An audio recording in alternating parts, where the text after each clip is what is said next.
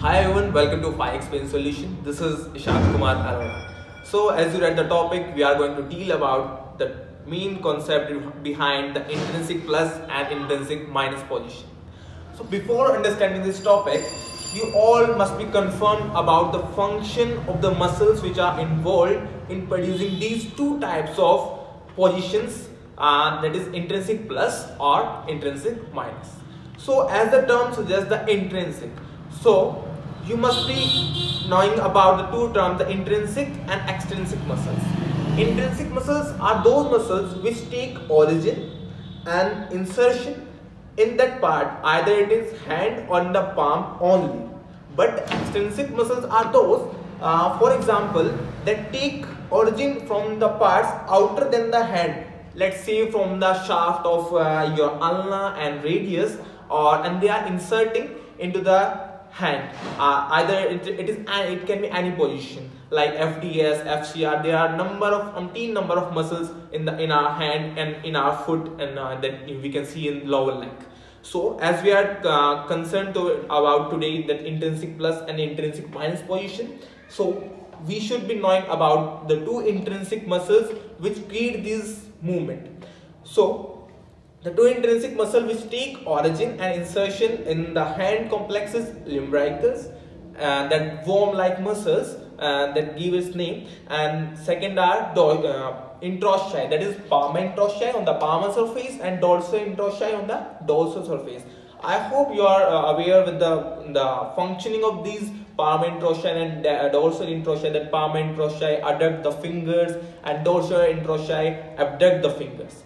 So our next muscle is lumbricals, which are slightly complicated, but today I will try to simplify their function by explaining you the main concept, that how they produce their action. So the lumbricals are 4 in number and they take their origin from the flexor tendons, basically of flexor profundus, and moreover then they move forwards toward the fingers. They took origin from the flexor tendons and they are 4 in numbers, to medial and to lateral.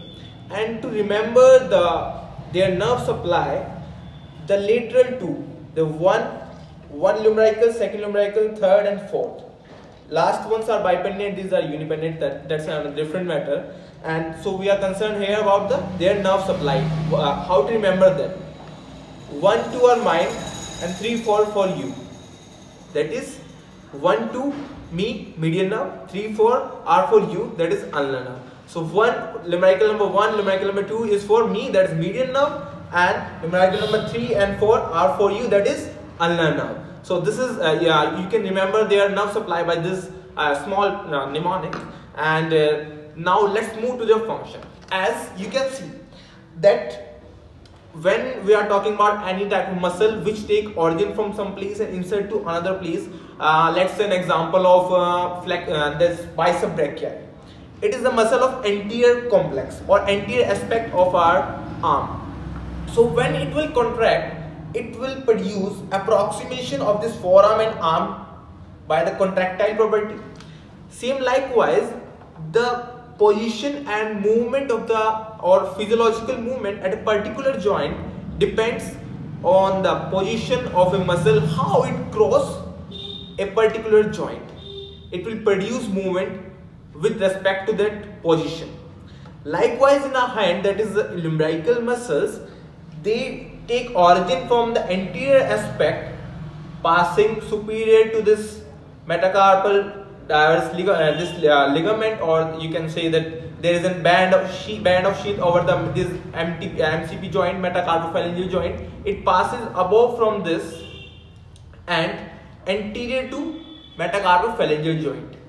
So when it will contract, it will pull the metacarpophalangeal joint towards the palm, or it will create flexion.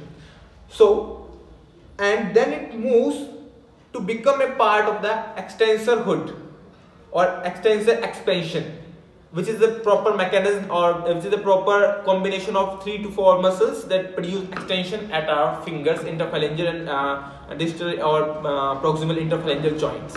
So it becomes part of that extensor expansion. So moving from this side, this muscle cross the MTP from anterior aspect and move backward from here. This move backward towards the posterior aspect of PIP and DIP joint. What is that PIP and DIP? That is the proximal interphalangeal and distal interphalangeal joint. So suppose I am pulling a limbrical, it will flex my metacarpal phalangeal joint, and as it is passing from posterior aspect of the DIP and PIP joint, so it will pull it backward.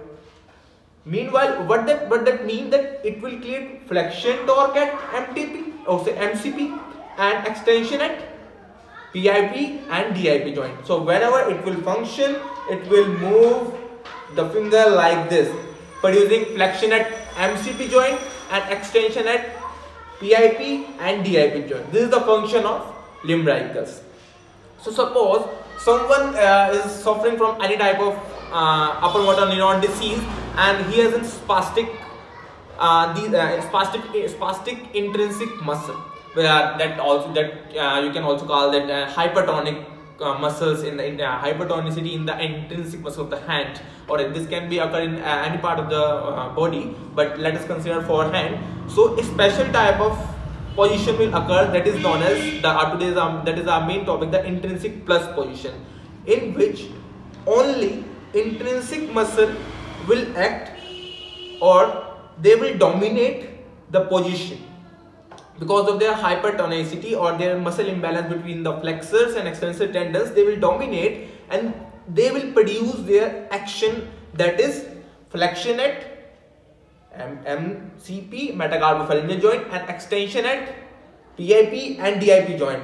Alongside, you can see my fingers are adducted, so there is a component of interosseous too. So both these muscles, the limbricals and alongside the interosseous, work together to create this position. This is known as intrinsic plus hand or intrinsic plus position. So I hope you learned the basic biomechanics between this position, that is intrinsic plus position. Now the opposite of it, or you can the vice versa mechanism occurring in the intrinsic minus position, in which suppose a person is suffering from ulnar or median nerve palsy. So you might have listened a famous term, that is ulnar or median claw hand or complete claw hand, in which there is a paralysis of these limbricals. So the unopposed action of limbrical will occur. How? Action of limbrical is to flexion at MCP, extension at PIP and DIP. Now opposite will occur, flexion at PIP DIP and hyper extension at your metacarpal phalangeal joint, MCP joint, and flexion at these two joints, the proximal and distal interphalangeal joint. So this is known as the claw hand position or intrinsic minus position. So I hope you have understood the basic phenomenon between of intrinsic plus and intrinsic minus hand position, and you like the video. So you can subscribe or share it with your friends. Thank you.